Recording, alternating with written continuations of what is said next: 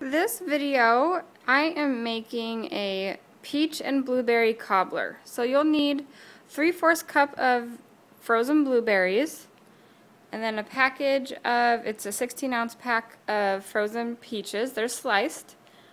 1 pack of the yellow cake mix, and then 12 ounces of Diet Sprite, or I have Sprite Zero.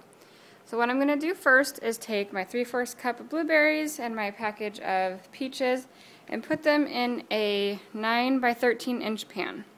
So there are my peaches and blueberry that are in my dish. To that, I'm just going to pour on top the whole package of the yellow cake mix. So my cake mix is poured on top and it looks like this. Now I'm going to take my 12 ounces of Sprite Zero, or Diet Sprite, and I'm just going to pour it over the top, and I'm going to show you guys what it looks like because it's going to look kind of funny. It foams up, but we're not going to be stirring this at all.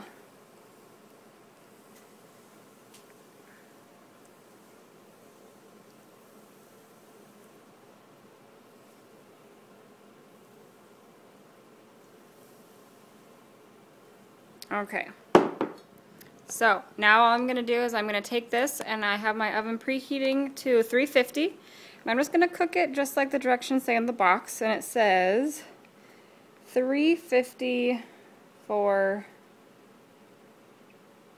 oh, where does it say it?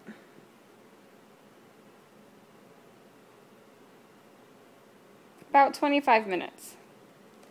So I'm going to pop that in there, and then I will show you what it looks like when it's all finished.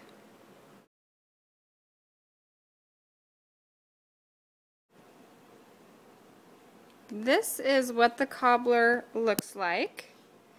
It is a total of 37 points. So I'm going to divide it and cut it up into 12 pieces, and that'll be 3 points for each piece.